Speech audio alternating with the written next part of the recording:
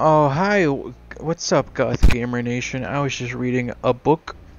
That shit out of here.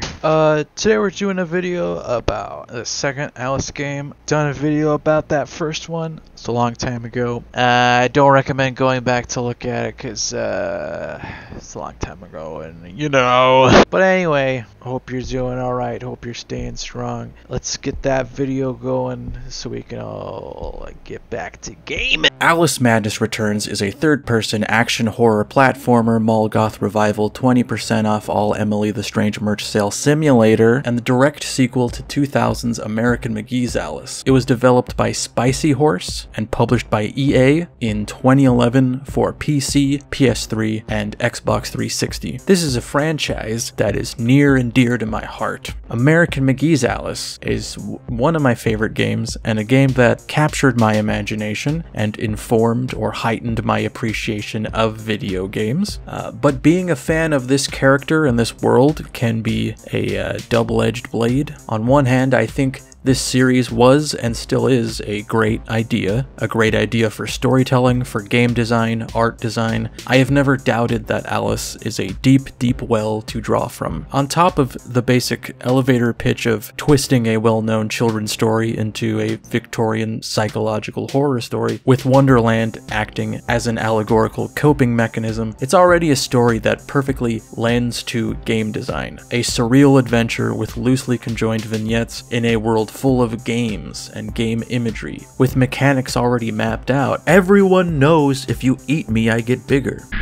Now, hang on a second. The reality you're stuck with, however, is that you'd be hard-pressed to find a franchise with more unmet potential and more failed, abandoned, stagnating, or cancelled projects than Alice and the output of its creator, American McGee. The fact that American McGee's Alice even got a sequel is nothing short of divine providence, and even that took over a decade to come to fruition. That first Alice game was received well, sold decently, and talk of a sequel was near immediate, but work was instead being funneled towards a project called American McGee's Oz, a spin-off that would give the series of Oz books the Alice treatment, a property ripe for a grim psychological reinvention as evidenced in the 1985 film Return to Oz, where Dorothy, instead of Alice, is gaslit about her imaginary escapism dimension, though this interpretation of Oz as a dream is an invention of the film industry, and in the books Oz is an actual place full of death and all manner of horrors. What the fuck is that? Yeah, actually, she's kind of cute. Around this time began the persisting talks of an Alice film adaptation that would be bounced around from rights holder to rights holder, be announced, go dark, and then re-announced ad nauseum. At one point, it was in the hands of Wes Craven, who wanted to turn it into a computer-animated movie with Christina Ricci playing Alice. Then it was going to be a live-action movie with Sarah Michelle Gellar as Alice. In the meantime, American McGee's Oz, which was purportedly half-finished, was abandoned after their financier, Infogrames Atari, went bankrupt. In 2004, a game bearing McGee's name called Scrapland was released, which he did not work on, and admits his name was used as a marketing tool as he worked at the game's publisher at the time. You know, which worked on me. I bought it because it had his name on it, and I couldn't tell you a goddamn thing about it because it was that forgettable and I never finished it. You got me though. You deceived me.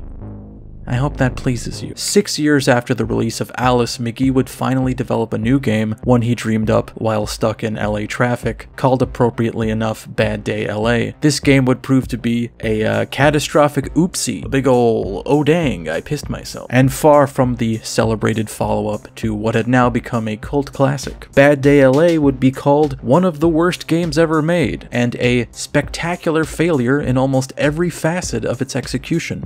That hunk is jacked on some crazy shit, yo! In 2007, a planned re-release of American McGee's Alice, along with its sequel, were shelved by EA, who had apparently hinged their decision to pursue these releases on the success of the Alice film, which was once again stagnating. This is also the year American McGee moved to China to start Spicy Horse, with their first project being 2008's American McGee's Grimm, a game he deemed worthy of possessing, as the previous two were only American McGee Presents. Grimm was an episodic game centered around corrupting the stories from Grimm's fairy tales, with gameplay reminiscent of Katamari Damacy. This was originally released as a GameTap exclusive, a short-lived online game service that fell apart due to many developers removing their games from the platform, as well as technical issues, missing content, and an intentionally frustrating unsubscribe process. Since then, it has found its way onto platforms like Steam and GOG. In 2009, EA finally announced the sequel to Alice, then titled The Return of American McGee's Alice, and in an odd mix-up, a fan-made stop-motion trailer for a theoretical Alice sequel was put online around the same time, so many news outlets confused this as an official teaser for the game despite no actual information about the game being released other than its title and the fact that it was being made. This artist would later be tapped when a short film project called Alice Otherlands was being put together. So that's fun. Throughout 2010, more information and trailers would be released, including its final title, Alice Madness Returns. On release in 2011, the game was received mostly positively, with the general consensus being that it's a game full of creativity and imagination, but weighed down by bloated, repetitive gameplay and odd bugs and quirks that probably could have been ironed out with more time in the oven, a sentiment that American McGee himself would agree with several years later. Unfortunately, Madness Returns was mostly slept on and quickly swept under the rug. A cruel but unsurprising conclusion to an 11-year wait. An 11-year wait for a follow-up to a game EA has yet to re-release or even make available on their own digital storefront, making American McGee's Alice effectively abandonware. As a half-hearted compromise, they included the original game as DLC when you pre-ordered Madness Returns from Origin, but it's not hard to find innumerable reviews and forum posts full of people confused about how to unlock the first entry after being given keys that don't work because the game isn't hosted there anymore. I'm sure EA simply existing and controlling the IP continues to hamstring the franchise, but waiting until a niche PC exclusive in a now retro game genre was all but publicly forgotten to reboot it and sell it for $60 undoubtedly did it no favors. I'd also imagine its close proximity to the Tim Burton Alice in Wonderland film precipitated in Alice fatigue among some. 2 Alice but kind of dark themed properties. 1 a soulless cash grab with outdated graphics that vandalizes an otherwise enjoyable story with laborious combat sequences and no controller support. And the other one is Madness Returns. While Madness Returns is technically a direct sequel to American McGee's Alice, it's not entirely required that you play both to be brought up to speed for this one. They both tackle 2 different conflicts involving the same series of events, but if anything, playing the original will just better acclimate you to the way this interpretation of Wonderland works and the sorts of themes that will be explored. I guess I should say, spoilers for American McGee's Alice. I am talking about its sequel, so I guess you might have anticipated that. On one hand, it's a very old game now. You've had time. But on the other, it's a hard game to stumble on and build a new audience with as it's currently submerged under the avaricious behemoth that is its publisher. One that in all likelihood doesn't even remember it exists. Getting the game to run is bothersome but not impossible. Like a lot of things, gamers figured it out. Haven't figured out how to not harass women, but you got an old game working, so that's something. But don't for one goddamn second think that you can come inside the house. You're gonna stay outside in the muck and the grime where it's cold. This series takes place in late Victorian era London and follows a variation of the Alice from Alice's Adventures in Wonderland and its sequel Through the Looking Glass. It diverges from the familiar and cheerfully whimsical stories we know when a house fire kills her family and leaves her in a state of catatonia that seemingly no barbaric medical treatment could rouse her from. That is until at the age of 18 she is drawn back into Wonderland, albeit a twisted reflection of it that is full of violence and suffering. What was once an absurdist playground for an overactive imagination has been disfigured and corrupted by Alice's trauma and survivor's guilt, aided by the familiar cast of the book and opposed by grim proxies for characters from the waking world. Alice learns that the only way Wonderland can be repaired, and thus her mental health repaired, is to defeat defeat the Queen of Hearts, the personification of her guilt. So Alice's journey is in part about overcoming these things, but also generally about growing up and learning to confront your problems. With the Queen defeated, Wonderland is restored and Alice regains consciousness. American McGee has stated that he always imagined Alice as a trilogy, which is a little weird to buy considering how much the first Alice game is a neatly contained standalone little story. It has one substantial thing to say, it says it, and the rest is icing. Madness Returns picks up a year after Alice's partial recovery and release from Rutledge Asylum, the institution that held her and likely exacerbated her condition. Now a 19-year-old, she resides at an orphanage, and though she hasn't visited Wonderland since, she's still plagued by strange hallucinations and moments where the line between reality and Wonderland seem to bleed into one another. Alice herself doesn't seem to be too concerned about this, but her psychiatrist, Dr. Bumby, is, and he uses hypnosis on her, as well as other children in the orphanage, in an attempt to erase traumatic memories instead of confronting them. He attempts to use a reboot of Alice's Wonderland as a screen obscuring her past, but Alice struggles to accomplish this as the memories always seem to claw their way back. Unlike Alice 2000, Madness Returns lets us spend a decent amount of time walking around London, showing us a cruel and filthy waking world that you'd understandably want to do anything to get away from. Everyone from street urchins to bobbies barking at you in vulgarly, obscenely British accents. Hello, dearie. Come to show us the Bristol cities, eh? Boy, don't walk away from me, you snag. There are a handful of characters that sort of look out for her, but most of them are out to take advantage of her, like Pris Witless, a nurse from Rutledge that extorts money from her by using her false confession about the fire that killed her family against her. There's also Wilton Radcliffe, her family's former lawyer, that seems to gaslight and manipulate Alice in an attempt to collect her inheritance. Nan Sharp is probably the only character that truly cares about her. Before the fire she was her nanny, but she now runs a local brothel called the Mangled Mermaid, an establishment that's sort of terrorized by a pimp named Jack Splatter, which may be this universe's parallel to Jack the Ripper. I think the grimness of this world is illustrated really well with how drab and desaturated everything is, and that's punctuated by Alice's dark, soot-stained outfit. So when Alice begins to break down in front of Pris and is suddenly dragged back into Wonderland, the transition feels really powerful because it's just bursting with color and light, and you don't really see this in the original all that much, but she's initially taken to Wonderland proper. It appears to be a functioning Wonderland. For a while at least. It's not long before Alice is once again forced to take up arms and defend herself in Wonderland, but this time the enemy comes in the form of creatures born out of a black ooze that erupts from the ground called Ruin. Its arrival heralded by the Infernal Train, a personification of Alice's rapidly declining mental well-being. In the previous game, Wonderland had been twisted into a grim dark shadow of its former self, but now it seems to be crumbling apart altogether. Every place this train visits leaves a trail of death and decay, so Alice sets out to find who set the train in motion and how it can be stopped, while hopping back and forth between London and Wonderland, and while hopping in between cute dresses. Some of them are just okay. What's going on there? There's a lot more story this time around, so there are things to spoil, and if you'd rather not have them spoiled for you, you can feel free to skip to this time. But I'm warning you, you're missing out on premium content ahead, and if you skip it now, you know, I don't know how long YouTube is going to allow my channel to exist, thus allowing me the ability to survive, which is always a disquieting thing to think about. Anyway, I'll see you after the jump. I think I'm gonna go for a walk or something. Hello? Friend or foe?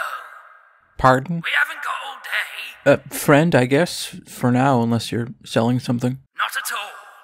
Well, that's a goddamn relief. You know, I'm so sick of these targeted ads everywhere I look. It's really unsettling knowing that Google is keeping track of the things I buy, and then I'll just be browsing Reddit, and all of a sudden they're hawking me zip ties, Mountain Dew, and hydrochloric acid. Not for the first or last time, I'll wager. Tell me about it. When does it stop? We gotta stand up to these corporations, man. That's the way, girl. These capitalist pigs are commodifying our fucking data, our personalities through surveillance. Did you say a pirate thing? Hey, listen, you gotta tell me if you're a pirate. All these damn landlubbers. This guy's a fucking pirate, holy shit. Haul anchor and heave to, men. It's the wide and glorious main for us.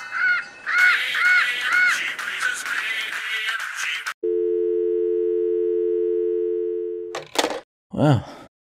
Ooh, that reminds me, I gotta order some more pirate's booty from old Amazon.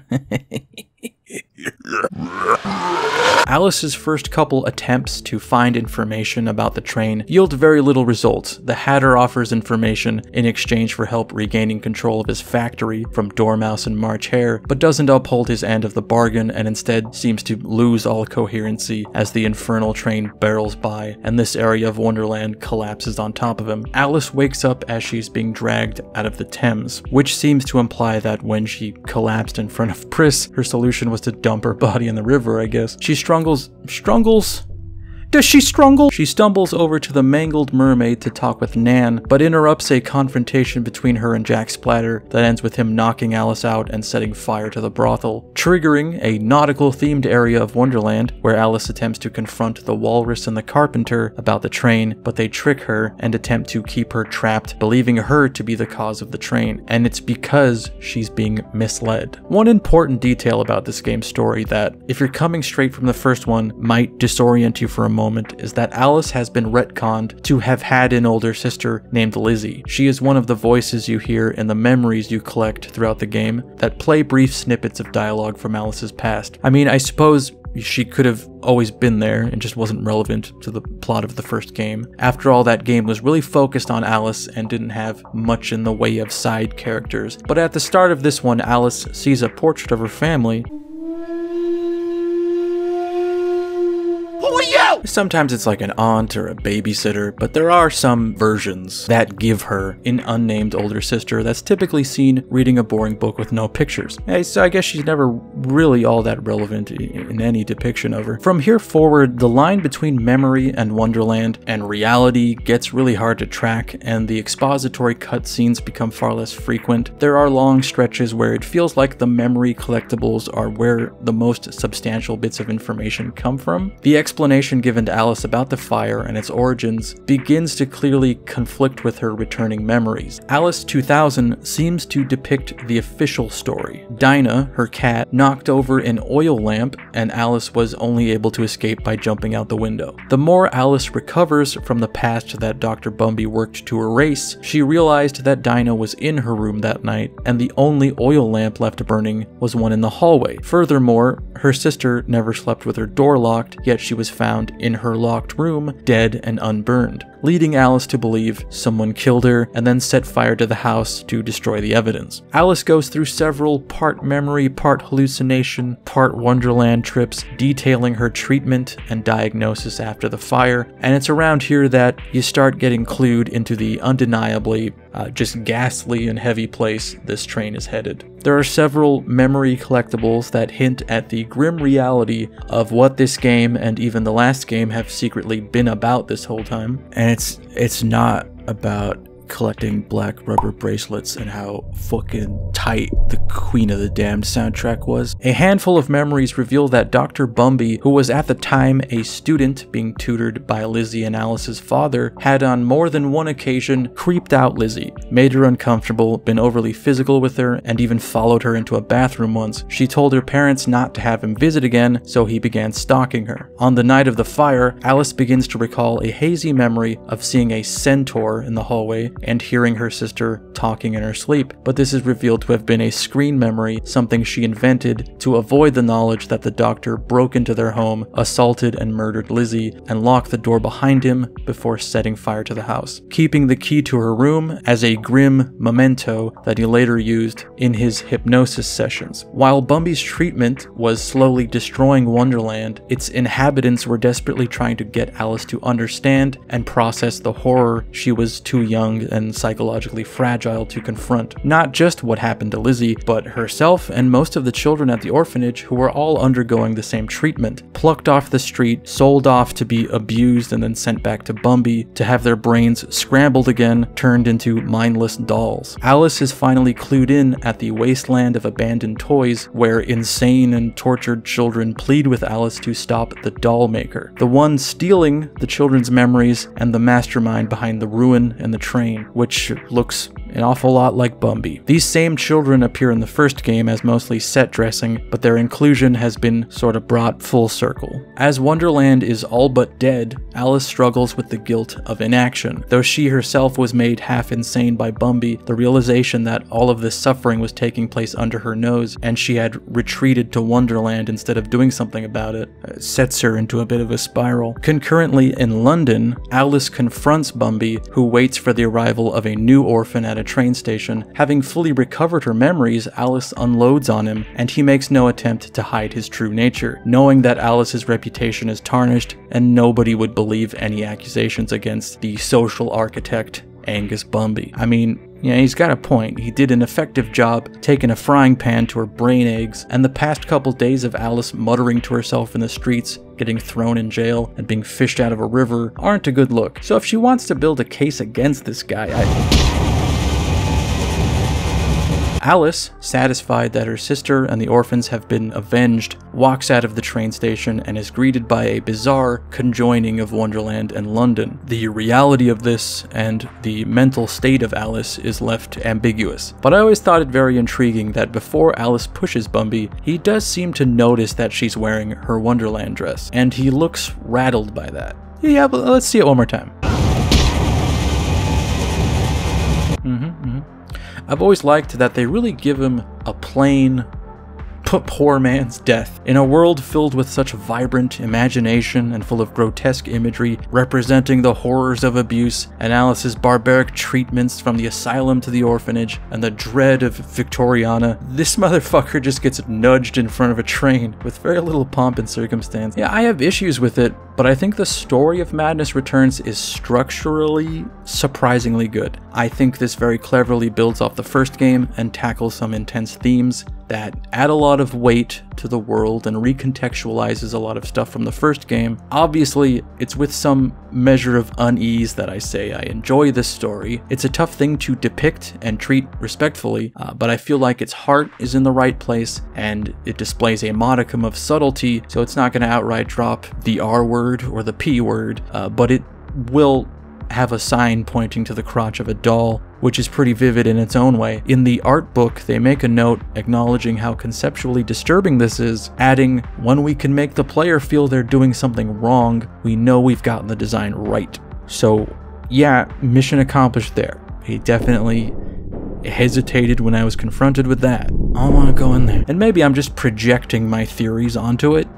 I haven't found much in writing that shares this thought, but I do get the sense that American McGee was intentionally sort of confronting the controversial life of Lewis Carroll, or the rumors of. I don't think it would be a huge leap to point out that Carroll also fancied himself a respectable high society type and allegedly developed an inappropriate infatuation with the real Alice's older sister. The fact that American chose to give his Alice the real Alice's surname, Little, spurs my presumption there, I suppose. And you know, there's also the fact that Carroll spent years photographing nude children, but like, that could mean anything. Authors and academics seem really divided on whether or not Carroll was a creep, but I don't know. He was a British man in the 1800s, and well, what other proof do you want? The odds he was embroiled in some kind of Victorian-era Pizzagate are pretty high to me. Sure, he could not be a creep. I would like that, but you know what? I'm not gonna die on that hill. I'm gonna die in the walls of a home that has a network of spy holes, typically around the cutout eyes of antique paintings, and I'll only be found once, I don't know, they develop a fly infestation. It's kind of hard to defend a guy when I'm pretty sure just looking up his photography will add you to some kind of FBI watch list. American McGee's Alice didn't actually need anything else, and it is of an era and genre that doesn't typically require some deep, lore-rich narrative. So the further we got out from the first game, I was increasingly skeptical of how they were gonna make this work. So when I first played Alice Madness Returns, it was coming from an odd state of mind, perhaps a heightened state of nostalgia. It's like finding a band shirt in the back of your closet, but it's a band you really liked for like a summer, and then you just kind of forgot. Like, oh yeah, I did used to listen to the Birthday Massacre, huh? Weird. Is that still me? Am I still this person?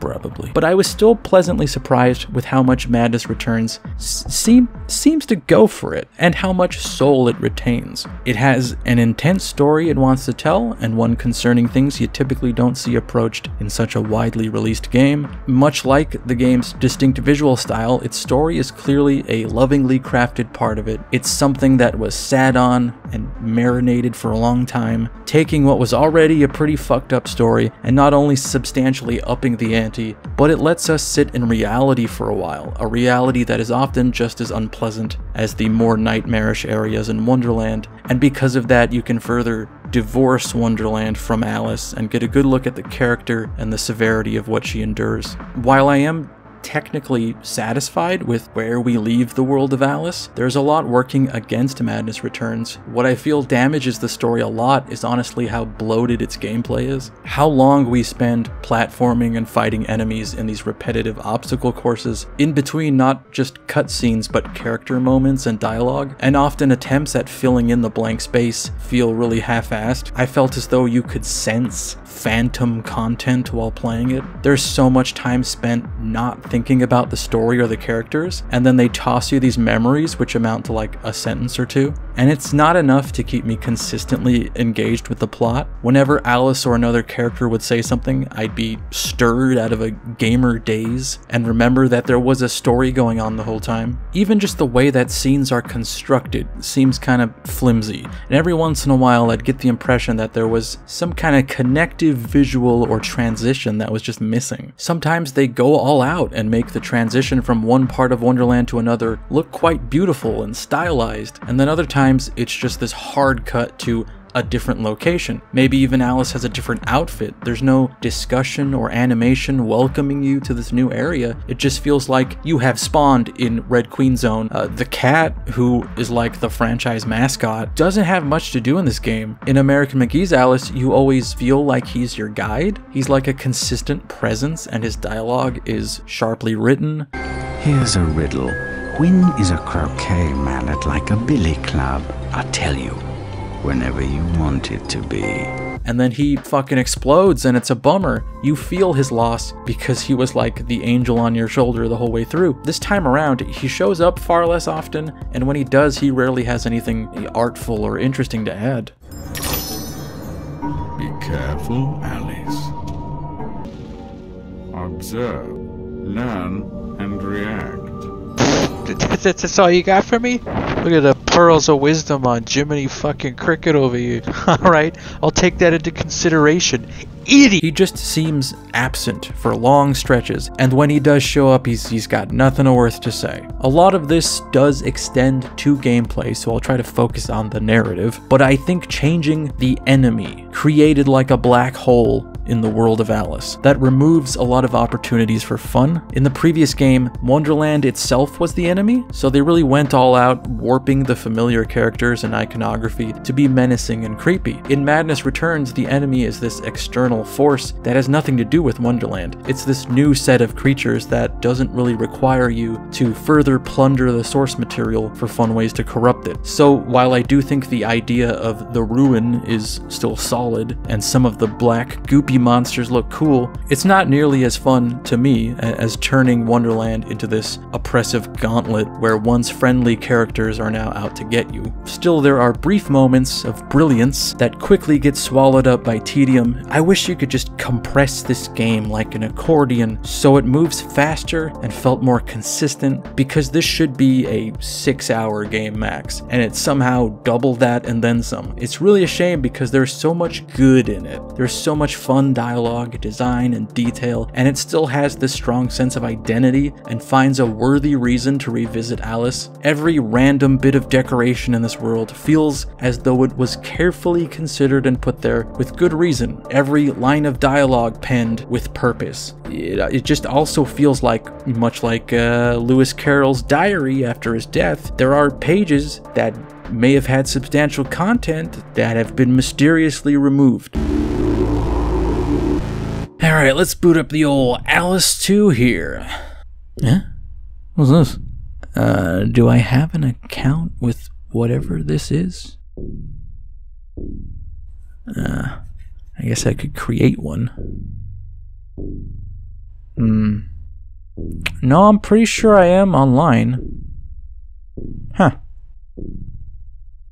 Maybe the Steam page has some info on... Oh. It's not even... I can't fucking believe this. This is embarrassing. This is the most cringe thing I've done on this channel. Madness Returns was sort of an early throwback to N64 era 3D platforming and collectathon type games, a genre that was soon to have a resurgence. So it plays very linearly, where there are levels and you run through these obstacle courses of floating and moving platforms, and they slowly ramp up the complexity of these with platforms that are mostly invisible, pressure plates that hold up a platform for a limited amount of time, and enemies that shoot at you to knock you off. This whole facet of gameplay is competently put together, and Alice has a lot of mobility, so it feels like with quick thinking, you have a lot you could utilize to overcome anything, like her triple jump and her glide and dash. Oh, nice.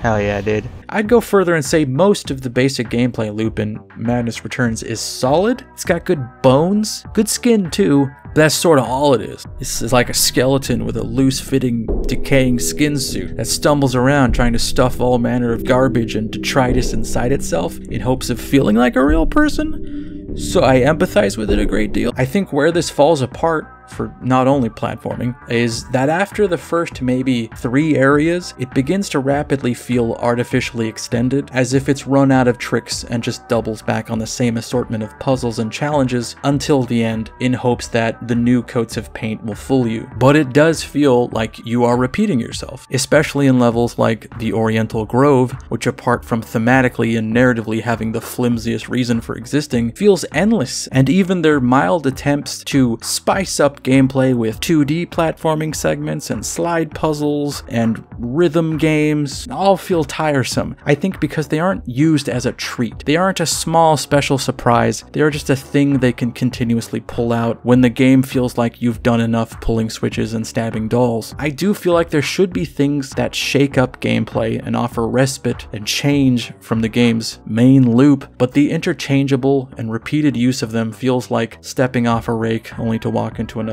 bigger one. I had these fond memories of the game that I soon realized were confined to the first couple hours, and invariably I find myself just wishing that a level would end so I could see something different, at the very least, a new dress. I fucking live for the dresses. Yes! Put a little doll head on that. Fuck! This is something I never thought I'd advocate for, but Alice 2000 did have something that served to shake up gameplay pretty effectively, and that was boss fights, something that is conspicuously missing from Madness Returns. In the place of boss fights are these bigger arena-type fights where you fight both regular enemies and larger enemies simultaneously. And look, these are fun! I will maintain that the combat is generally fun, and these are fun, but there's nothing special about these fights. I'm not going to be able to remember them or differentiate them because you're still doing the same thing you've been doing. You're just doing it at the end of a level. The fact that they subvert the setup for a boss fight at least twice tells me this was a conscious decision to say, look, we know this is ordinarily where you'd fight a boss. We get it. We've been doing this long enough to know when you drop the boss fight on him. So like, why bother? You get the idea. There was a boss. Let's get this show on the road. I don't know. What, do you want to fight it?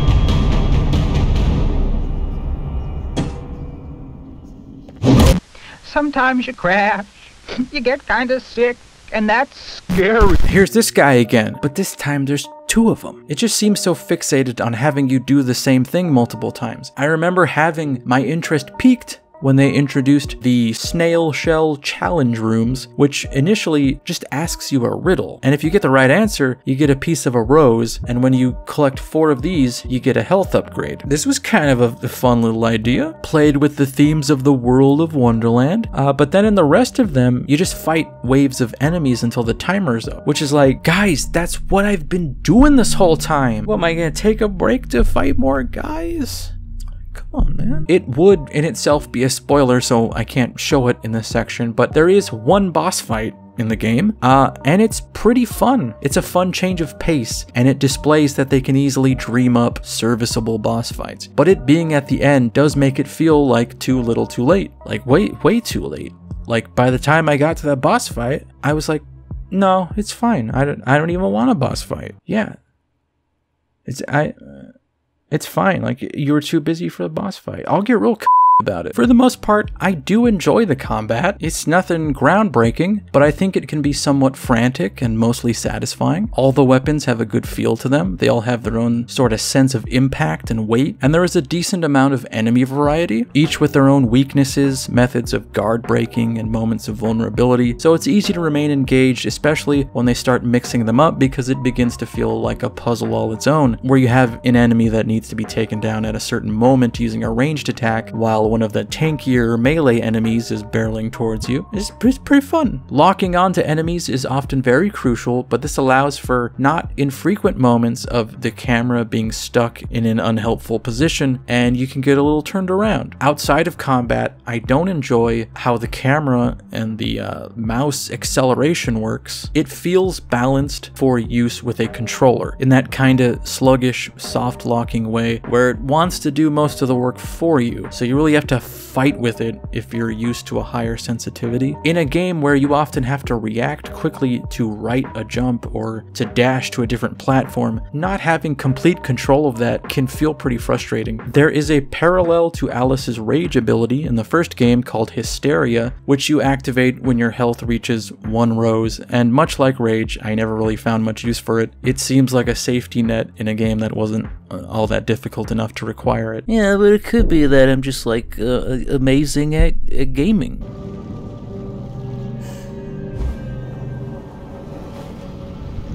Ah, shit. Observe, learn, and react. Alright, I'll take that into consideration. Idiot! I do like that there is clear intention to make exploration a focus by littering levels with hidden collectibles and memories, as well as pig snouts, which you track down by listening to their snorting, and once shot with your pepper grinder, yield you some kind of reward, usually in the form of teeth, which are the currency you collect to upgrade your 4 weapons, which aside from the Vorpal Blade, all change in appearance the stronger they become, which is a considerate detail that I appreciate. The Vorpal Blade all too well illustrates how unfun it is to upgrade something and have nothing indicating that it is now upgraded. There's no visual fruit of your labor. It's just stronger because you know the programming of the game will now reflect that. As an aside, the complete edition of Madness Returns that I don't think is available digitally anymore, the one that included the original Alice, also included a DLC pack that unlocked some new dresses for Alice and a whole new tier of upgrades for your weapons. By default though, every copy of the game technically has these. You just have to go into the game's files to the part that asks if you're playing the complete edition and change false to true. So I didn't see any of this shit until right now. And let me tell you,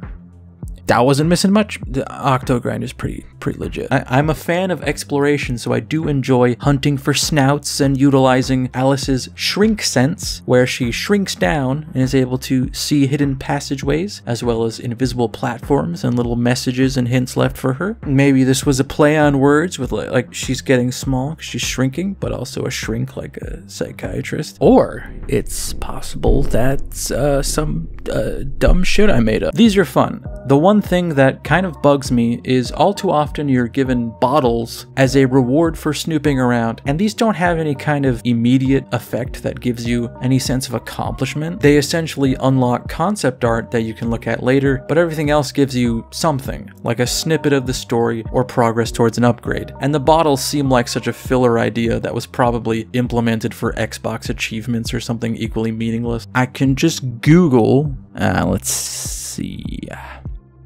Alice Madness Returns art. Tasteful, please. I know what's out there on the internet, and this is not a character I'm comfortable seeing sexualized. Thank you for your time. Stay goth.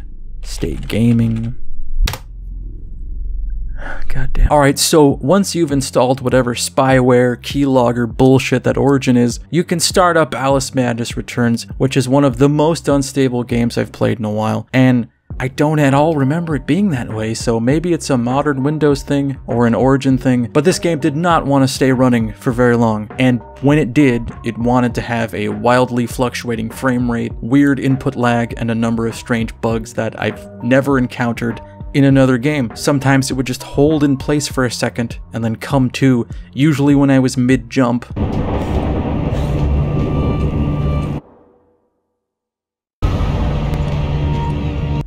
Maybe it's just a hidden feature that the game would have the tendency to crash as a dramatic means of getting you to take a break. It's very Nintendo in that way, giving you an out, making you ask yourself, should I do something else with the rest of my night, until you remember that this is all you have.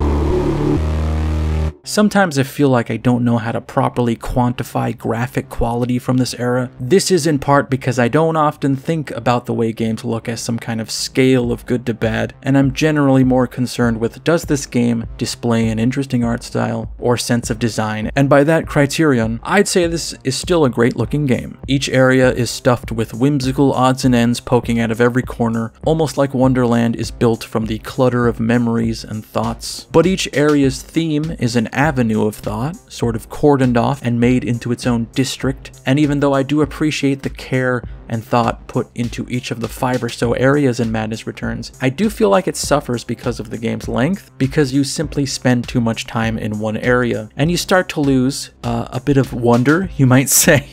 You might, because of the, yes. I see. Okay. No, thank you for telling. Yep, I'll get right on that. Eventually, the seams start to become a little more apparent. Under scrutiny, you can notice some textures that just seem noticeably lower quality than others, like they haven't loaded in properly, which is a problem that will frequently pop up. Scenes will start with environments and characters replaced by formless blobs and then stutter into place. Looks nice once it renders, but now I can't get the thought out of my head that what I'm looking at is a thin veil, a mask set atop an amorphous nightmare. Are any of these visual goofs gonna sway my opinion that this is a very pretty and charming looking game? No. Did I need to include them in this video? No. Alice's penchant for fun visuals is a big reason I'm here, and a big reason I'm so spellbound by it. Even when I got a little bored towards the end, I would often just stop to inspect some weird bit of the environment and say, yes, but what does it mean? Perhaps that we're all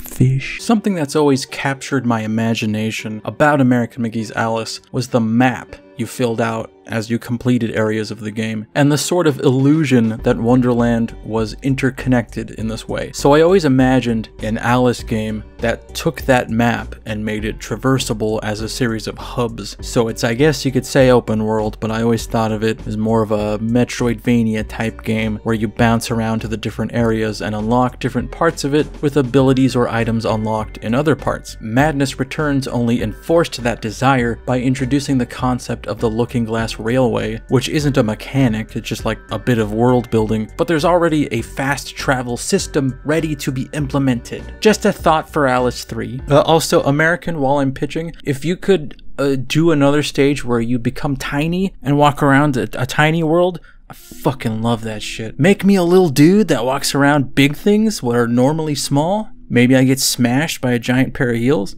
Uh-oh. Don't open that door. There are a couple bits of visual flair that I found very impressive for the time, and honestly, still look pretty neat. Alice's hair that not only reacts to movement, but gusts of wind and steam. Very cool. There's a wild primitiveness to it, but it retains some charm. Newspapers will blow by in the wind and actually get stuck on you. Defeated ruined creatures leave behind black ooze that can be pushed around if you walk through it. It's a completely unnecessary addition, but it's fun and it looks delicious. Oh, I just want to get one of those like boba straws and hoover that goo. Then I'll use the straw like a blow dart gun to just could vanquish my foes with. I'm going insane. So I generally like the way this game looks, but there does seem to be some weird blind spots that bug me and really don't amount to more than, nitpicking. I think in general, I don't like the game's proclivity to just have something pop into the environment with no fanfare. Like when you find one of the snouts and there's a cutscene that shows you your reward, and there are audio cues that you've accomplished something, and then just here you go. Character models for both NPCs and enemies are all a complete delight to me, towing the line between lovable and creepy and lovably creepy. I especially love that they all get a little introduction cutscene, and that they all for the most part have a consistent design that is both part of the level's theme and also incorporates the ruin. There are a couple that feel like outliers, like the Wasp Samurai guys feel lifted out of a completely different game, but so does much of that level. I mean, I get why it's there. This was, after all, one of, if not the first Western game to be developed in China for export, and this is a cute way of giving a wink and a finger guns for Asia, but also it feels like that's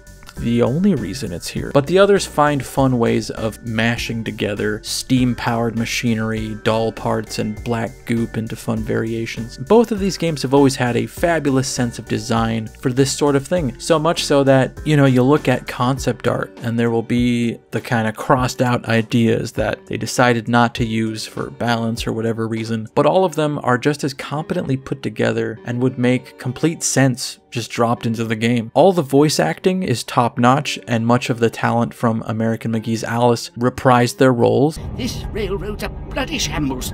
The stink is ferocious, light blinding, the noise hellacious. Oh, quite, Tata. I get the idea. A bad train. Susie Bran returns as the, iconic voice of Alice, but outside of gaming might be better known as Poppy from the British sitcom You Rang My Lord. Yes, he's alright at parties and playing the giddy goat, but when it comes to spooning, he's a washout. Do you spoon, James? Roger Jackson returns as the cat, who may be recognized outside of gaming as the voice on the phone in the Scream films. Do you like scary movies, Sydney? I like that thing you're doing with your voice, Randy. It's sexy. What's your favorite scary movie? It's interesting that a lot of the voice cast, it doesn't typically do video games. Like the voice of Dr. Bumby was in Spitting Image, so it leads me to wonder if whenever anyone produces something with some relation to Alice in Wonderland, if British actors, you just clamor to have some involvement in it, just for the honor. But it's a great cast, and it was a surreal pleasure hearing many of them again. I'm a big fan of Chris Vrenna's work on the original game's soundtrack. I think that it's iconic, and it's been a controversial but integral addition to the mix. Unfortunately, this time around, Vrenna was too busy touring with a currently cancelled musician with an eponymous band name and 2 fewer ribs than most people, so he was unable to take full control of the soundtrack, though he did contribute one track called Wasteland that is a banger.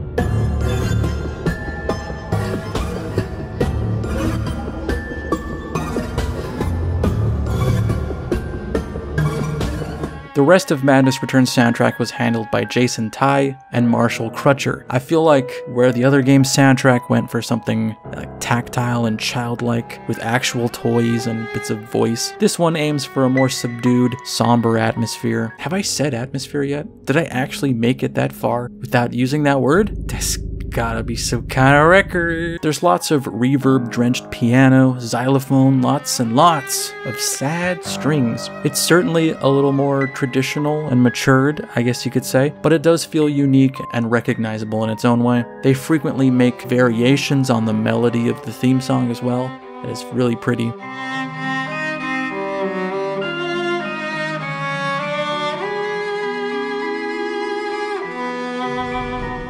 There are many tracks used that evoke some tension, especially ones used during combat where these big fucking war drums come in.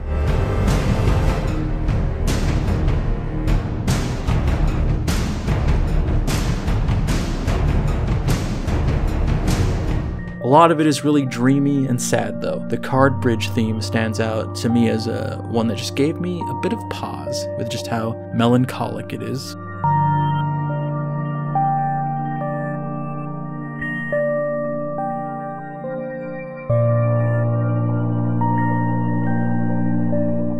It's generally a very listenable soundtrack even outside of the game. The only problem with that is that a lot of it was cleverly constructed to be loopable, so you could have these play in perpetuity. But when they distributed the soundtrack, they only included like the length of a single loop, so it's a 35-minute soundtrack made up of mostly minute-long tracks. Thankfully, someone else has made available an almost 2-hour-long deluxe version of the soundtrack that includes every bit of incidental music and slight variations of the more prominent tracks, and it's a shame it's not the highest quality, but it's still a lot of fun. Still a lot of beauty to be found in there. It's very strange the things I respond to, because I was listening to it while I made this video, and maybe I was just angry at how much it crashed and how much grief it gave me. But initially I thought I would be a lot more cynical talking about this game. But listening back to this, being in the moment with my memories, I'd play it again. It's weird, I think I just want to be in this game more than I want to play it, if that makes any sense. Like, I just want to live there. And I think that's mainly because I have the mind of an unwell child and the body of a sickly child.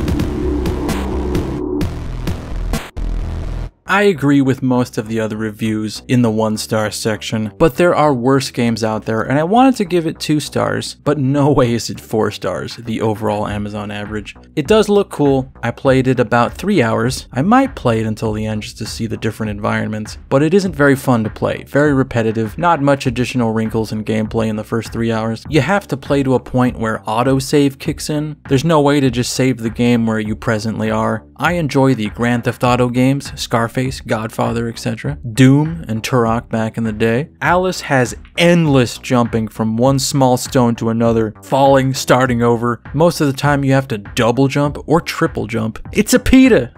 I also don't understand the M rating. Yeah, everything looks creepy, but it's all very cartoonish. I haven't come across anything sexual yet. This might be a leap, but I'm gonna guess that based on the examples you've given of other games you've played that don't have as much jumping as this one does, you're not too familiar with the concept of game genre, and that there are sort of categories of games that explore a particular kind of gameplay and theme. This is a game that does not belong to the open world crime, action, shooter genres. It's a whole different thing. You know how you didn't have to steal a car or take out a rival gang's kingpin? That was on purpose. And also, the M rating is there because you violently dismember creatures, there's some profanity. Where's me money, you fucking spunk bucket? And you will come across some sexual themes. That is coming. I hope that's not why you bought the game though. Where's the manual? My first disappointment with the game was that there was no manual, and there was no notice that the game did not have one on the outside cover. When you open the game, there was a piece of paper stating that the manual was included on the disc. That meant that every time you wanted to access the manual, you had to stop gameplay, go to main menu, select manual, try to find what you're looking for, and then reverse your steps to get back to gameplay. Very time consuming. The reason EA gave for this blunder was that it was trying to save paper. I guess they never heard of recycled paper. My opinion is that they were just trying to save themselves money. I always play my first game on the easy mode, and after I complete the game, I'll play it on normal mode. I got about a quarter of the way through this game on easy mode and got so frustrated I stopped playing. Most of the time was spent jumping from one object to another, which was very boring, and there were too many times you had to spend too much time on getting past certain objects or bosses. I'm not a great gamer, but I've gotten through most games on normal mode. In my opinion, this game was really not worth the $40 I spent for it. It was $40?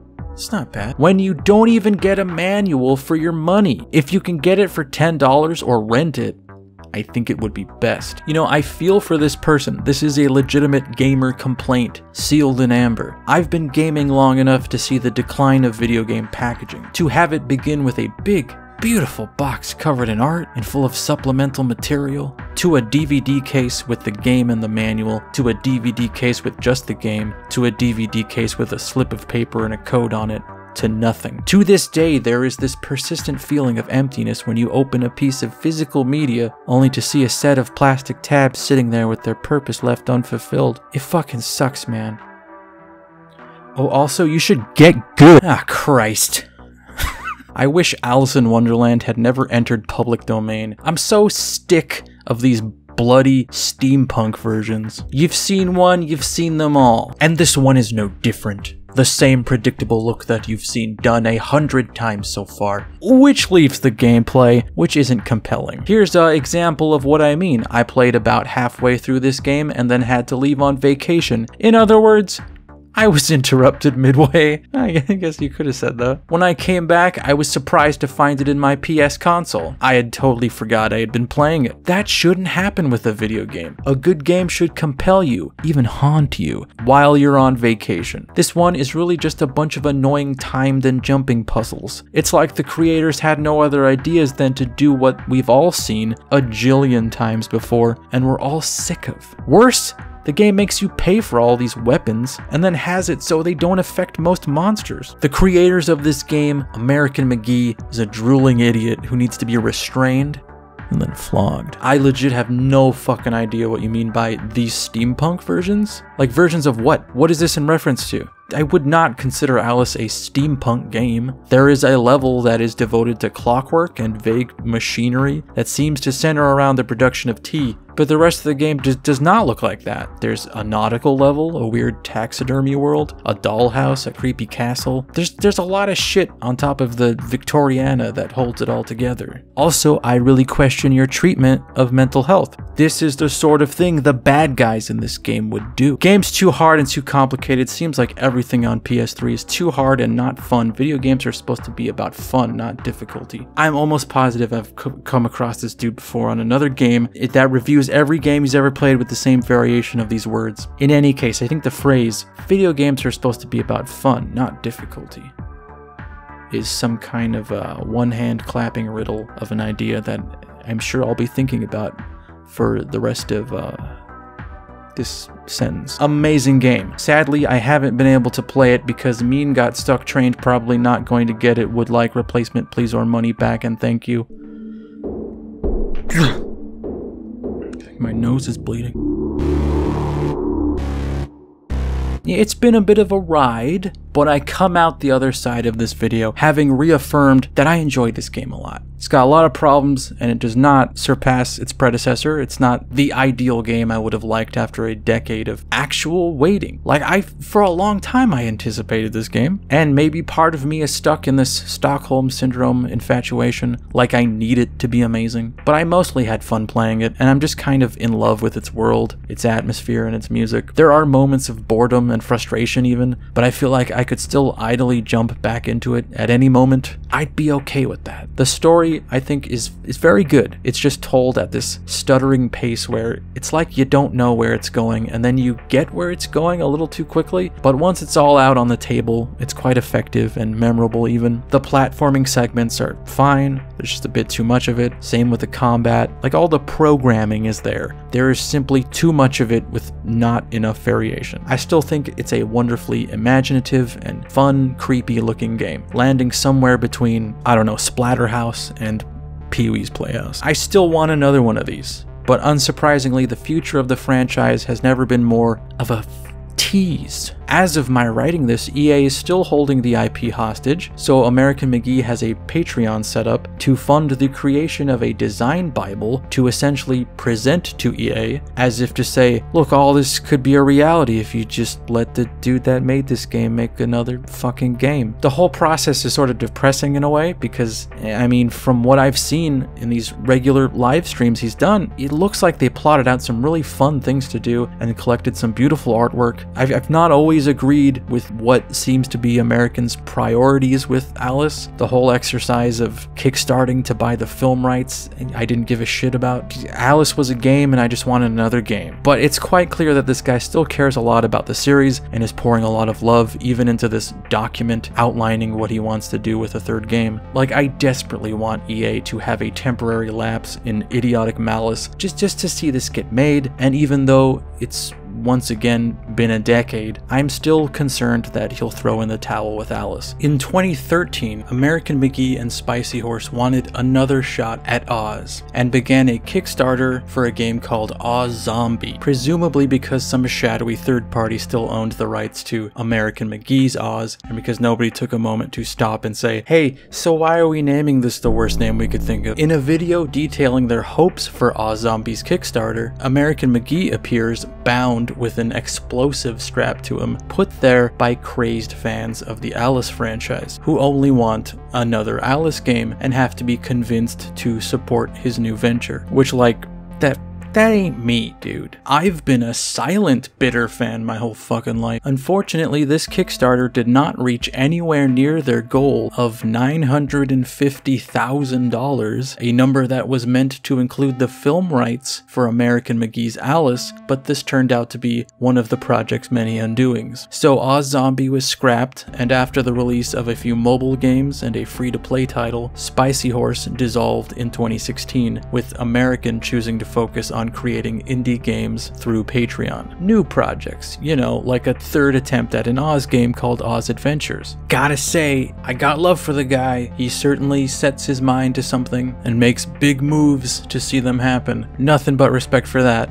But the announcement of this and a TV series tie-in sounds real familiar. The worst part of it is his sales pitch for this one sounds pretty fucking cool. Like the idea of an Oz that acts like a Bermuda Triangle that brings together disparate characters across locations and across time sounds like a lot of fun. And without donning an Alice outfit and pressuring a creative fellow, I hope something he sets out to make gets made. I empathize with having an idea you desperately want to see brought to light, so I hope he gets to make something, because I'm ready to game, and my standards are real fucking low right now. End of the video time. Thank you for watching the video. I hope you enjoyed it. Sorry it's so long. If it was short, I'd probably be saying sorry it's so short, so I'm just sorry. If you'd like to support my channel, you can look in the description for links to my Patreon and a bunch of other stuff. Twitter, Discord server. There's a lot of stuff going on in there. You should check it out sometime. But thank you again for watching my video. It means the world to me. By the way, I was just watching it with you right now, and there's like a bit where I buy some pirates booty. That wasn't an ad. I feel like I structured a bit to look like an ad, but I really just you know what? It is an ad. It's a free ad. I'm kidding. You know I wouldn't stoop that low. Jesus Christ. I want you to watch my video, not some ad. Please sign up for my Patreon. Anyway, thanks again. And an extra special thanks to Ailing Uncle, 2Password for Kids, Alexander Smith, Alexander Sundin, Andre Perkins, Audrey Horn, Bayard Brown, Ben Carnell, Pizza Shift, Charles Marr, Daphne Pittendry, Dark Raptor 86, Dos Days, Edward Avila, Fart Mother, Game Master, Goaty McGork, Jacob Sewers, J Alameen, Joseph Zanoni, Carrot, Karen Mayville, Ken Dog, Marcus Chaney, Moonpix, Nekot the Brave, Newstime, Octo, Oisto, Resurrection, Ruibi Somem, Salvatore Tosti,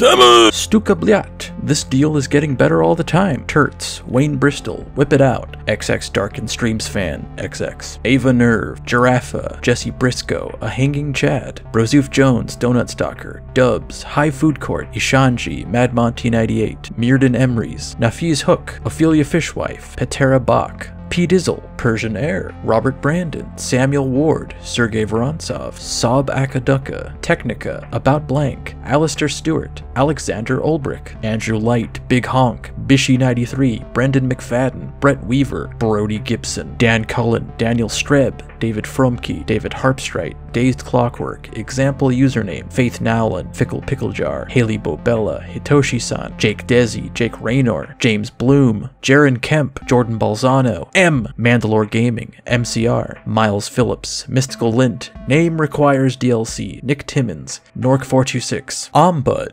Opichi Kostra, PWs, Quinn McElroy, Robert, Roland, Simon, Spooky, Stever, Swood Operator, Teeth, the Teeth, Travis Houston, Tyler Robinson, 4-Hour Depression Nap, Adam Page, Adrian, AI, Alas Ratgunk, Alec Dye, Alex Theodorov, Anarchy Parrot, Andrei Kalganov, Aratak, Ariana Snoswell, Eris Alessandrakis, Arminius J, Arshes Knight, Austin Scott, Beardicus, Ben L, Ben Saxon, Ben White, Benjamin Judah Phelps, Big Cheese 1000, Binary Vision, Bindle, Bletharius, Boris Rombold, Brendan Naftal, Byron Callan, Calavera, Callum May, Cannon Go Boom, Cat Hands, Chris Jordan, Chris Talarico, Colin Boyd, Colton Rowe, Commie-Hog, Commissar, Crispy, DS Carmen, Delaminek, Dan Richardson, Daniel Person, Dark Cloud 402, David Quinn, David Offord, Declan J. Keane, Demenz's Gate, Der Commissar, Dilda, DJ Necroman, Doxipine, Dre City, Edward Crawford, El Jaguar, Enzo, Ursandro, Fazy, Fix My Brain, Fred Greisen, Gokujo Drops, Greg Buchold, Greg McKee, Grimbeard and Errol are my two dads, Homeboy Dirtbag, INTJ loves her INTP, Evo Zap, Jay Marshall, James Young, Jared Siri, Jean-Philippe Malouine, Jessica, Joe Jameson, Joe Face, Jojo Evans, J Raptor, Justin Stewart, Khalil Corey, Keith Pitt, Chris Odie, KS, League of Struggle, Leland Miliokis, Lorelei, Lost Via Domus, Lucas Kettner, Major Millions, Mangy Mongrel, Marcelo Camargo, Matt Bastard, Megan Carmody, Meme Queen, Micah J. Best, Michael King, Michael Pelican, Mike Garza, Mocha, Mr. Sark, Mr. Bojangles, Q-Chan, Nameless, Nicholas Nelson, Nick Hill, Nikita Denisov, Nuan Sonar, Olympus 3DX, Omar Yid, Otter Soldier, Papa Perk,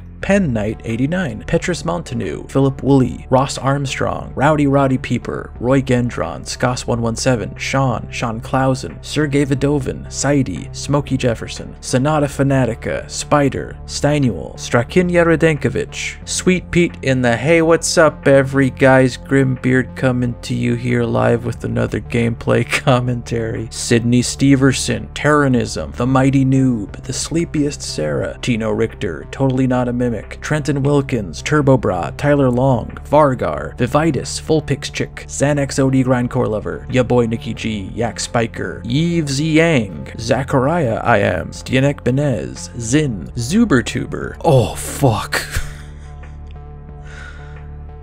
Alright. Arshal Markusen. Ugh.